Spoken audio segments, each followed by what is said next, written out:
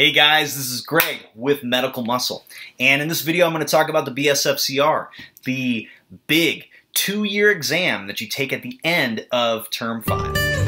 Okay, so I've already made a video on Term 5, so if you haven't seen that, watch that video. But the way you take on BSFCR, big, fatty, scary exam, is the same way you take on the cumulative exam that you take at the end of Term 2. The difference with this exam, and St. George has recently changed this, is it's no longer part of your Term 5 grade. It's its own, term, okay? It's got its own grade, and it's curved pretty big because it's so hard. So just getting that out of the way, it's its own thing. It's not part of Term 5. So you can pass Term 5 with an A and fail BSFCR, and your Term 5 grade is still an A, and you got to retake BSFCR. So, I did about 6 weeks, just like I did in the previous one, but that depends on the person. I think if you feel like you need more time, it really comes down to doing questions. I don't suggest going through old IMCQs. You can do that. It's very helpful. It would be better to go through those old topics, go through things that you're weak on, during the blocks, during the exam blocks in Term 5. You know, they're going to review everything. They're going to review a bunch of topics. And they're going to throw a lot of things at you that you got to remember.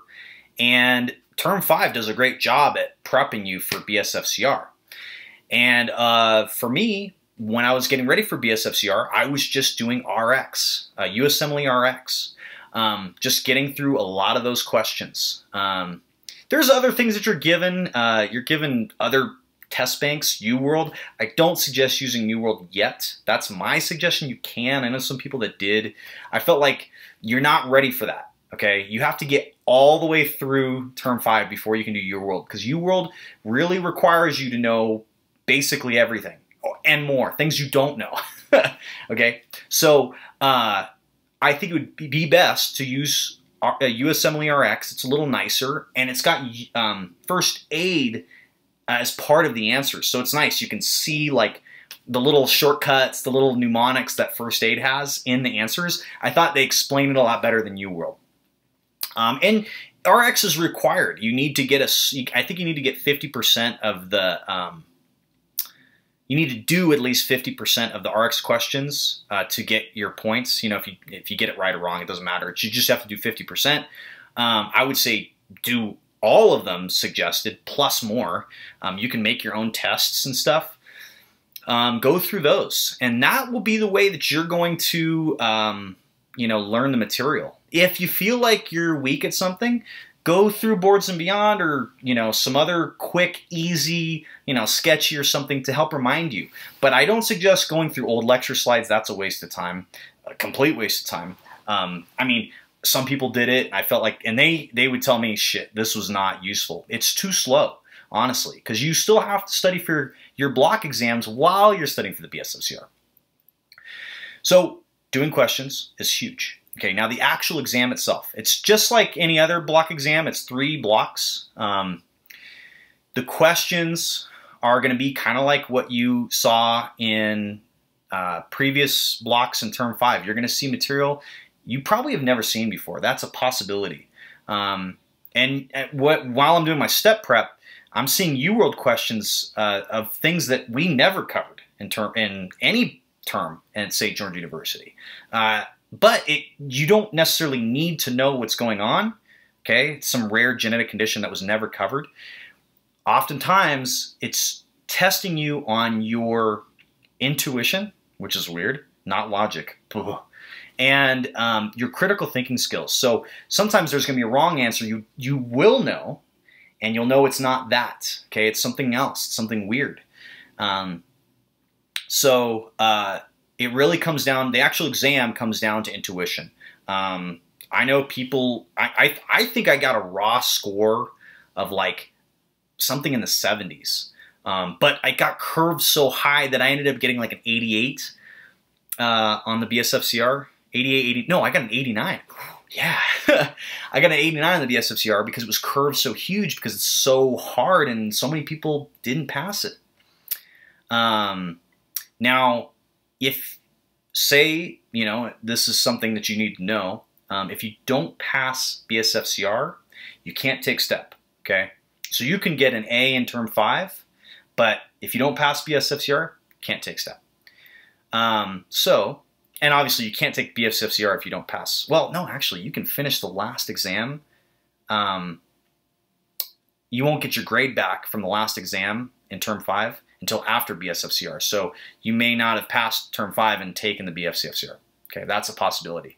But just say if you don't pass BSFCR for some reason, it does happen to really smart people because you're having to use more intuition than logic. I mean, even my friends who do very well, who always, you know, who get chancellors, they were like, I don't know, I felt like I was guessing. You know, you just have to use intuition. You know, use your critical thinking skills. You know, just pick the most logical answer. Just pick what seems the most right. It's a weird thing to do, and it's doable. You just kind of use this feeling, this tingle to answer the question. So if you don't pass, then what that means is you take the BSFCR, like say if you end the term in May, like if you were a fall start, you end the term in May, you'll take the BSFCR sometime in July, and then you'll have to take STEP later, sometime in September, right? What happens, it's not the worst thing. Say if you take the BSFCR again later, then you just start clinicals later. You'll start them later than everybody else. And the downside is you may not get the clinical site that you want or be buddied up with the people that you want to be buddied up with. But the benefit, there is a benefit, is that you get extra time to study for STEP.